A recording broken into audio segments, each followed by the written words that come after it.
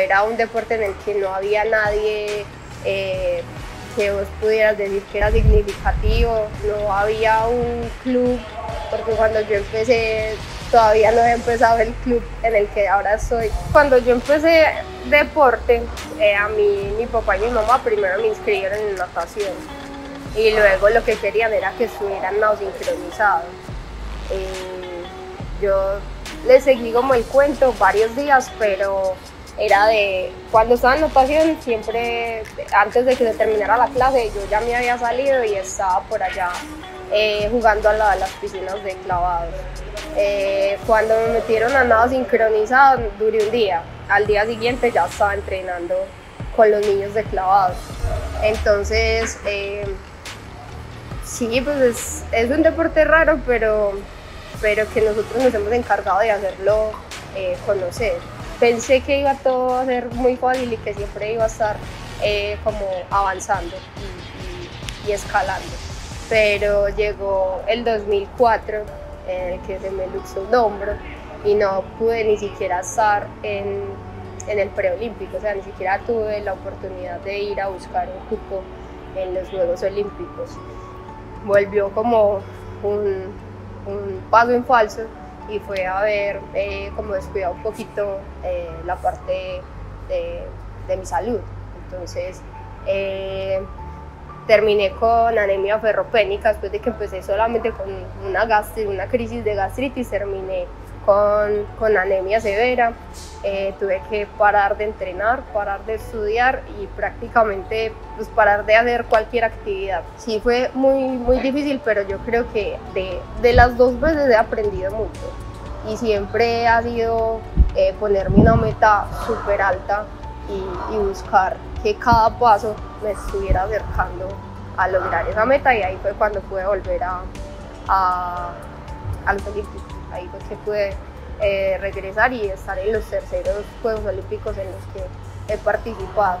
Yo creo que siempre, en cada momento en el que he tenido como dificultades, siempre he encontrado dentro de mi como círculo deportivo, he encontrado personas que me han ayudado también a mantenerme, pues, a no decaer tan fácil.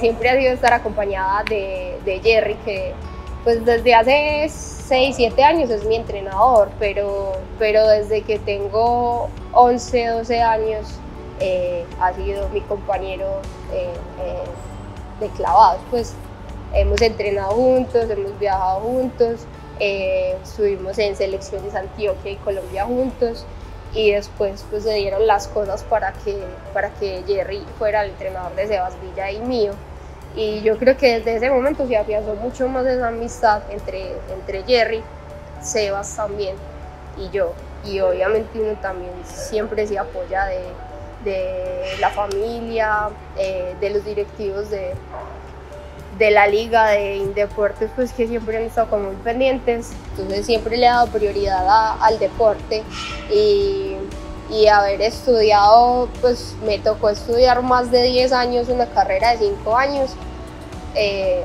tiene también como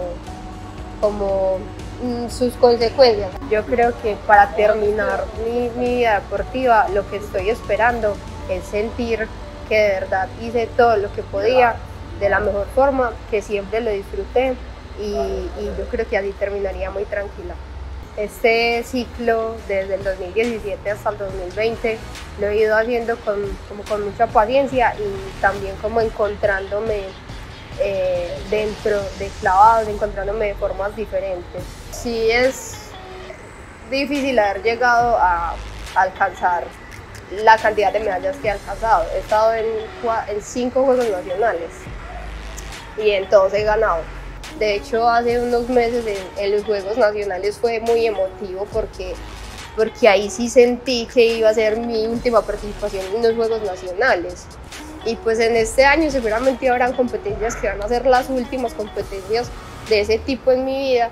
No sé si vaya a ser los Juegos Olímpicos la última competencia, pero sí sé que si alcanzo a estar en los Juegos Olímpicos van a ser mis últimos Juegos Olímpicos, o sea, es súper claro. Pero sí es como hacerlo de una forma en la que yo sienta que lo di todo y que no me faltó nada como por entregar. Pues yo creo que le dejé como mucha dedicación, mucho amor, porque desde que empecé fue como un amor a primera vista. Entonces yo creo, pues espero que haya dejado también un buen ejemplo, y yo de esta generación espero que sigan siendo igual de aplicados que hemos sido los que estamos en este momento en la selección Colombia.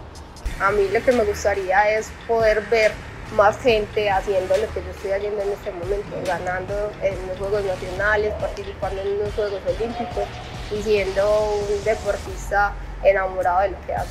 Que respeten el deporte, que respeten a sus entrenadores y que por más miedo que tengan, pues que siempre traten de dar el paso hacia adelante.